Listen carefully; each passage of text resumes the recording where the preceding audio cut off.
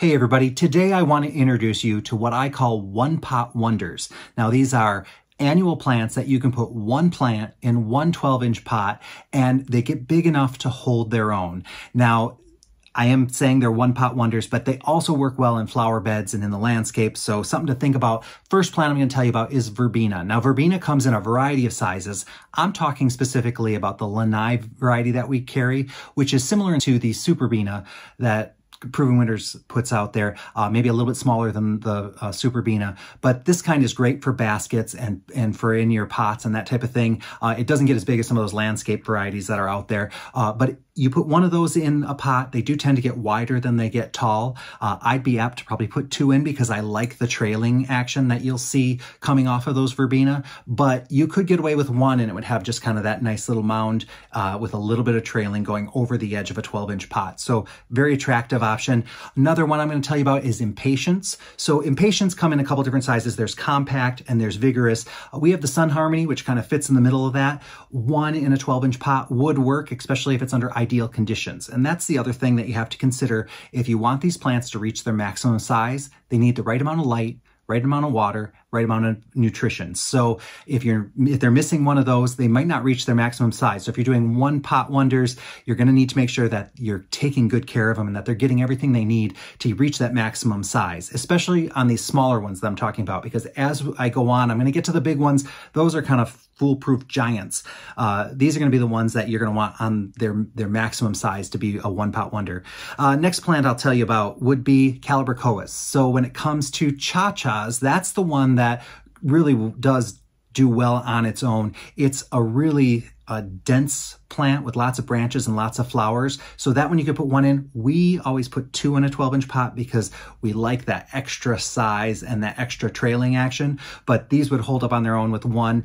You can also do the same thing with Superbells. Superbells don't have quite as tight and dense of a structure, at least in our experience, but they would hold up in a 12-inch pot quite well and go over the edge. So another one to think about. Next up would be geraniums. Now, geraniums come in a couple different sizes. When I'm talking about these, I am talking specifically about the Calliope series. There are a couple other varieties that we have that are a little bigger. The Calliopes are great because you could put them in a 12-inch pot. They have a lot of branching. They fill out really nice and they get lots of flowers. So they do hold up on their own with one plant. If you put more in, it just is a better show, but you can get away with one. You can also do that with the Calliope mediums. They're just going to be a little bit smaller. And then like an ivy geranium, the Great Balls of Fire, same thing. You could put one and you're going to fill that pot very, very nicely. We tend to put, I think, 3 or more. I think we might even put 5. Oh, we put a lot in. Anyway, that's why our ivy geraniums tend to get really big and full, is because we have so many plants in there. The other advantage to one-pot wonders is that you actually don't have to water them as much because one plant is able to use up that space and all the water goes to one plant instead of spreading it out among all the other plants. So that can be another advantage to doing this. So you're going to get one plant that gets bigger, and just use up all the resources so you're not having to keep watering and watering and watering. If you have 5 plants in a 12-inch pot, by the end of the summer, you're giving it lots of water to keep them looking healthy. This way, it can kind of save you on that. But some of those combinations are so beautiful. Anyway, kind of up to you what you're looking for. Let's see, what else do I have here? Mandevillas are a climber, so if you have them climbing up something, you only need one in a pot with a trellis and they're going to look great and they have big, beautiful flowers. So great option there. The Pachystachys, I think it's called. We call it the shrimp plant. Other people call it the lollipop plant. That one gets a really good size and it has really cool flowers that actually look like little shrimp or prawns. So just interesting. And actually the flowers are white and there's yellow parts that are actually a leaf, but it's what you think is the flower. So very interesting plant and kind of a conversation piece as well. So Pentas is another one that we're trying out this year. These actually get quite large and they have a big dome of flowers on them. So we're looking forward to trying those out. Based on the size that they get to, they would be pretty good one-pot wonders. And I've seen some good examples of them growing that size. So looking forward to introducing those. Another one that people might not think about as a one-pot wonder would be sweet potato vine or Ipomoea.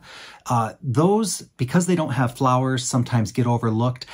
If you go with say the regular lime green varieties, you're going to get more of just a color block. Some of the more interesting leaf varieties like the Medusa or the Red Hawk, those are going to actually have a lot more texture and could be a little more interesting as a one-pot wonder. The one thing I would say with especially like the regular Ipomoeas, not necessarily the Medusa, is that as they start to grow, wouldn't hurt to kind of trim them back, leave a couple leaf sets, trim them off, and you're going to get more branching. So if you're trying to get them to be a one-pot wonder, good idea to give them that trim so that they get fuller, and then you're going to get more impact on those. Next up is Lantana, especially now that we've upgraded to the Bandolero variety and also the hot-blooded. Those are going to get a lot bigger. They're going to look great in a pot. I've seen examples where people only put one in. Again, it's like the Verbena and some of the other plants. Putting two in gives you more bang for your buck. But if you're trying to just do one-pot wonders, hey, put one in that 12-inch pot, you're going to be happy with it. Especially, like I'm going to say, the hot-blooded one is one that is intended to be able to get a little bit bigger than some of the other varieties without going full landscape size. Full landscape size Lantana gets huge, bigger than sometimes the Supertunia Vistas, which are giants as well.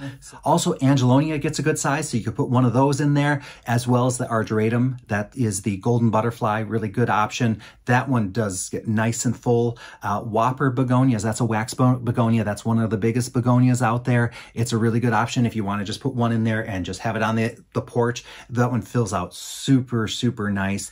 Another one is the Cuphea, the Hummingbird's Lunch, and the Vermillionaire. Both of those get a really good size. Putting one of those in a 12-inch pot is great. We tend to put two in just because we like the kind of big effect that gives it. But if you put one in there, you'd be fine too. And the Hummingbirds go nonstop after that one. So keep that one in mind. Then there's Gomphrena Truffula Pink. That one gets a really beautiful ball of pink flower, and it's got a nice branch shape to it. It fills out really nice. You can trust that one in a pot by itself. It does mix well with other plants though too, because of the way that branching is. So it's one that you can do either way. I liked it. Last year we put it with some Scaevola, and it just looked fantastic because you had this blanket of Scaevola with the Truffula Pink coming up over it. Anyway, why am I not talking about one-pot wonders? I'm getting off topic here. Sorry. Back on track right now. I had mentioned the Supertunia Vistas. These are some of the biggest petunias out there. Definitely a one-pot wonder. I wouldn't put more than two in a 12-inch pot. These can actually be put in even larger pots, and they do fantastic. But there are other types of petunias that you could put in a 12-inch pot, and they'll do very well, including the regular Supertunias. And then the other ones, I'm going to give you the names of those. Surfinias are going to do fine. The surprise varieties, those are going to do great. The Durabloom are also going to be good options. Those are about the same size as a Supertunia. Midnight Gold is our one double that really grows really quite nicely. Headliner, I'd say, is between a Supertunia Vista and a Supertunia. And then Super Cal Premium Pachoas. Those are also get a really nice size. In fact, those are just a little bit smaller than some of the Supertunia Vistas. So something to think about. And then we also have the Wave Petunias. Those get really wide. Those tend not to get as high, as well as the Zoom Petunia. That's one that we're bringing back from last year. So those are all ones that you could put in a 12-inch pot. The Supertunia Vistas, those you could put in bigger pots. Those are giants. So, and don't be fooled on petunias if it says extra, extra large or giant. That usually refers to the flower size. So you'll want to look at the tags to make sure that you're getting one that gets bigger than, say, 20 some inches to know that it is a one-pot wonder truly. Because there are a lot of petunias that they call them, you know, the compact ones that are more the ice cream scoop ones. And those are becoming more popular because a lot of people are putting petunias on their decks or porches and type of things. So they want a more compact variety, and those tend to be a serious mounding petunia. So look at those tags. Coleus is another plant that there are a lot of one-pot wonders. On the smaller size, the Lafrique and the Monkey Puzzle, those are going to be a little bit smaller, but they can hold their own in a 12-inch pot. Then as we get into more of the Main Street series, those definitely can be in a larger than 12-inch pot all by themselves. They'll look great. Same thing with Color Blaze. Those are the super giant ones. And Kingswood Torch. Those will be the ones that, no question about it, you only need one of those in the pot, but they do play nice with other plants as well. So you could put them in with other things and they'll look great. But if they're in a pot by themselves, they will just keep growing and growing and fill the space. Whatever space is available, they just keep going for it. Next up are the Salvias. The smallest one we carry is the Cathedral series. I'm not going to put that in the one-pot wonder, although they make a great centerpiece in your pots. They usually hold up better with more things in them. But if you move into like the unplugged pink, that's a nice big full one. You only need one of those in a pot if you want, but it does play nice with other plants. So does the Hummingbird Falls, another one that can really fill out. And then if you really want something big and giant, you are gonna be really happy with the Rockin' Playin' the Blues salvia. That's a blue one from Proven Winners. It's very, very large. Now, salvias tend to need a lot more water when they're that big, but fortunately, if you only have one in the pot, it's a little less stress on you. So something to think about. Then there's the Colocasia. Those are the dark elephant ears. So a really pretty one is the Illustris. We carry that one. It's nice and dark, beautiful dark leaf, and that one fills out great. It definitely is a one-pot wonder. Those tend to like a little bit of extra water. Then we also have coffee cups, which has a different leaf shape. It's actually a cup shape, and when it rains, it will fill up with water, and then when it fills up, it'll dump the water out. So kind of an interesting little feature with that one. We tried it for some of our other varieties, but those are the two that we were able to get. Last 2 years, Colocasias have been a little tricky to get. I don't know, growers are having problems with them, but when they do come in, they're great. And we've been very, very happy with all the ones that we have had. So we had Black Swan last year, and that was a really beautiful, large one as well. Next up are gonna be some of the grasses. And the grasses are some of the biggest plants that you can get, and they tend to like water. So keep that in mind. So they make great one-pot wonders, and those are ones that you can kind of put in the back, and then you can put your other one-pot wonders in front of it. The biggest one is the King Tut. That one is enormous, and that one, as well as the Prince Tut, which can hold its own in a one pot as well. Those two are probably the most water-hungry plants out there, so they're intended actually to be more of a water plant. Like you can plant it right in a bog and it'll do great. So something to think about. But also all the fountain grasses like Cherry Sparkler and Fireworks, those will do great. The Red Rubrum grass and the ponytails and Red Rooster, those get pretty big too. So you could put those in their own pot. They're going to do great. So another one to think about is it Transcandia, the Wandering Jew? That's got a beautiful purple and silver leaf.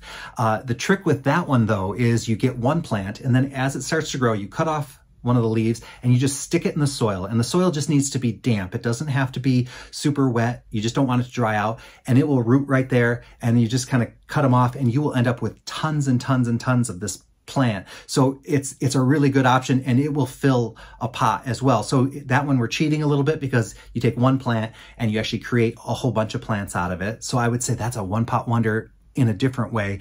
A lot of those trailing plants though, they get huge. They might get 3-4 feet long, but I wouldn't put them as a one-pot wonder because they don't get tall enough. So like the Creeping Jenny would be one, the Dichondra Silver Falls or the Dichondra Silver Nickel Vine. They're kind of flat, but they are huge when they go, but I wouldn't qualify those as a one-pot wonder. Then there's the Suncredible Helianthus. These are beasts. They get nice and big, full of flowers, bright colors, and you do only need one of those in a pot. These also are fantastic in the landscape. They just kind of keep going nonstop. So those are the ones that I would recommend. So that's my list of one-pot wonders. If you'd like to see some of these plants in action, Laura from Garden Answer did do a video where she did exactly this. She took one plant, put it in one pot, oftentimes bigger than a 12-inch, and then she reported back on how they did. So it's a good way for you to see how they grew for her, and it's just a way for you to start thinking and visualizing exactly how they might look and how you can use them in your garden. So it's just kind of an interesting concept. We a lot of times focus really a lot on combinations, and so doing these one pot, it's just a totally different way of gardening and can change the look of an area as well. And remember, these are great plants to put out in the landscape. So if you have a spot, say, out in the back or down by the mailbox, and you want something that's going to be a little bit easier, or you only need one plant, you don't want to invest in a whole kind of landscape design, these can be good options for you. So give them a try. I just want you to know which ones are kind of the more vigorous ones, the ones that you can do this with. So thanks for watching. I'll talk to you all very, very soon.